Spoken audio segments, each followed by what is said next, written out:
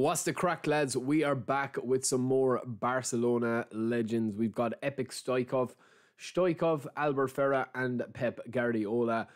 I'm a bit torn on these lads. I don't think that they're game-changing legends, to be fair, at this stage in the year. And especially when we've got, big time Mbappe and Messi, and we've got a couple of attacking midfielders last week, which kind of renders Stoichkov a little bit less important in terms of packing him, in my opinion. This is just my opinion, but yeah, I mean, the likes of Guti, Zico, we've got a lot of good players in that kind of position. The same with Guardiola, but we'll get into it. So we're going to have a quick look at their stats. We're going to start with Stoichkov.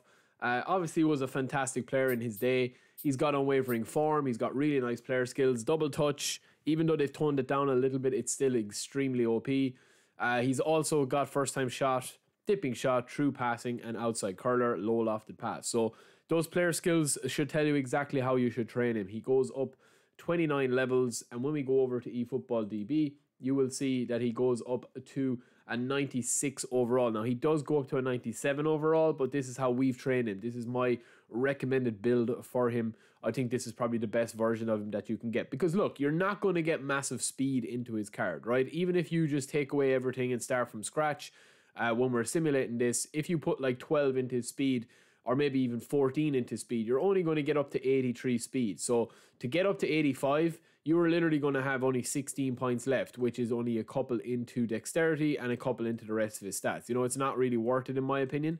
So I think we just have to kind of cut our cloth as best as we possibly can. Get that at a 78 maybe. And then obviously we're going to get that acceleration up a good bit, maybe to 88. And then the rest is going to depend on how you play, right? If you're a dribble-centric type of guy, you have to use this guy as an AMF. So if you dribble a lot and you like one-touch passing and stuff like that, then I would definitely put up his dribbling quite high. Maybe even up to an 8 on the dribbling. And then also for the passing, you can kind of max that out as well to get a 95 rated version of him there. Now, I do think that you are doing yourself a disservice if you do not shoot with a card like this. I think that it's definitely there to be, he's definitely one of the better cards to shoot with. He's kind of like Messi.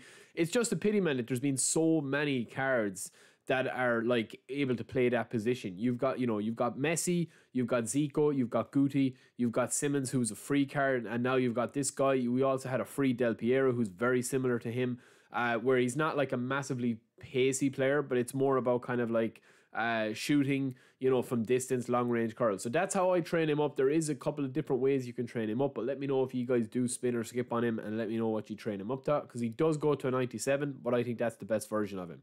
Next up, we've got Pep Guardiola. So I think Pep Guardiola, looking at his stats here and his finalized stats, obviously you're going to want to bring up his defense and his lower body strength as high as you can to get his stamina up. We don't need to worry too much about his speed and acceleration or anything like that, because you know what you're going to be getting with Pep. Now, we've put in a lot of points into passing. I don't even think we need that many, so we're going to just change these up a little bit. If you wanted to go a little bit more defensive, you could, but you could put in that 80 acceleration and 88 stamina with 90 low pass, 92 lofted pass, and then aggression. We'll try and get aggression there as well. I think that's probably the best way of going. Maybe get aggression to 80 and defensive engagement to 80 with defensive awareness 87. That's an extremely solid card, lads. Genuinely, that's an extremely solid card.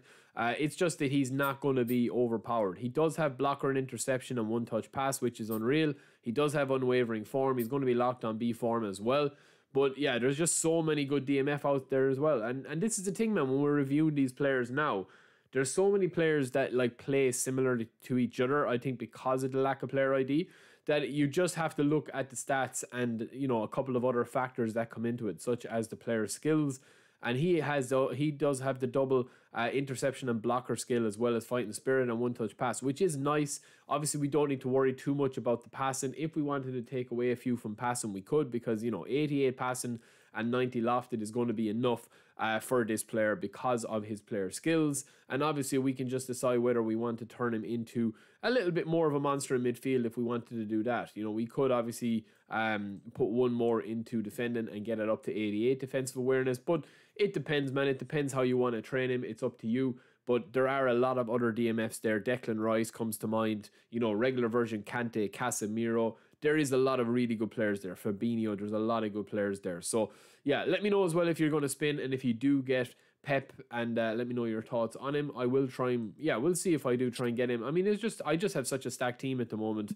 And last but not least, we have Ferrer. Now, this guy is actually very interesting. He's probably the pick of him, unusual enough. He is probably the pick of him, right? And it's just because you can train him up in so many different ways, and he looks to be an absolute monster. Right now, he's a very short player. He's only 170 cm. So, you know, even though he can play centre back, I don't think I'll be playing him centre back just because of the way that the game is gone at the moment, where it's all about kind of like quick touches, but it's also about kind of crosses. You know, you're going to come up against guys that will bully you up front. Even with a player, like if you look at the likes of Romario is taller than him. He's going to be able to beat him in the air, or any of those fast players are going to be able to compete with this guy in the air, which is a bit of a pity, obviously, but his stats are ridiculous. He's got no blocker, but he does have interception, one-touch pass, which is very unique for a centre-back card or a right-back card. Sliding tackle, brilliant. Man marking, brilliant. Pinpoint crossing. He also has early crosser.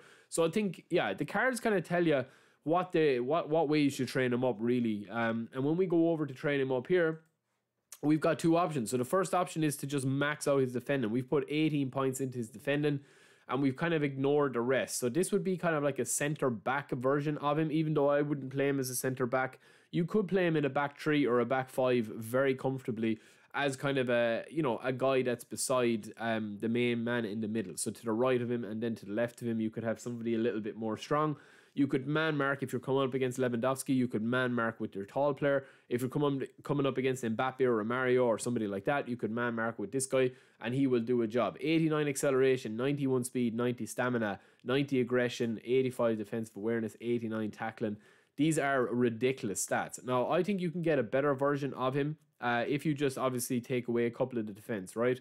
If you are going to be playing right back, you don't need to worry too much about his defensive engagement or his aggression, right? Obviously, it helps, but I think maxing that out at 13 is probably enough, right? We're not going to worry about jump or physical contact because we're not going to be able to get that up no matter what.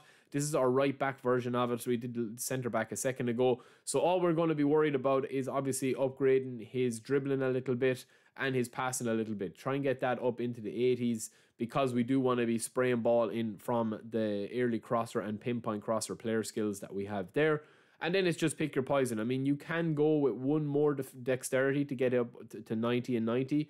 You've got the 90 stamina, 91 speed, and 90 acceleration. And then obviously we can just put in a couple of more into dribbling. So those are ridiculous stats. Obviously, he only goes to a 94 there. 94 there. So he is obviously going to be one of those players that you probably don't need to upgrade too much more after that. If you had him in your squad, I think he's probably the best version that you could get for a right back. There's different ways. It all depends on how you're training. I mean, some people would say, yeah, that's too much for defense. We'll just take that down and put him there at defense. That's still enough. 79 tackling is more than enough. And we just want to focus on him being an absolute beast up and down the wing, such as Roberto Carlos or Cafu that have just got unlimited energy. You can do that as well. You know, there's no problem with doing that. If you wanted to do that, we've got 75 offensive, 75 defensive, absolutely spot on, perfect. If you even wanted to go one more, you could. You know, you could go 76 and 76 and get that up a little bit higher, and then you'd still have one more for the lower body, or you could have two more or one more for the passing if you wanted to do that, or the dribbling. There's lots of different ways to train him up. So let me know what you guys think with the legends this week. Obviously, big time and the epics, and let me know because I will be doing a live stream hopefully today, and we will see what the crack is. But if not, we will see you guys very, very soon, and hopefully you enjoyed the video. Don't forget to subscribe. Let me know if you're going to spin or skip, and I'll talk to you in a bit. Peace.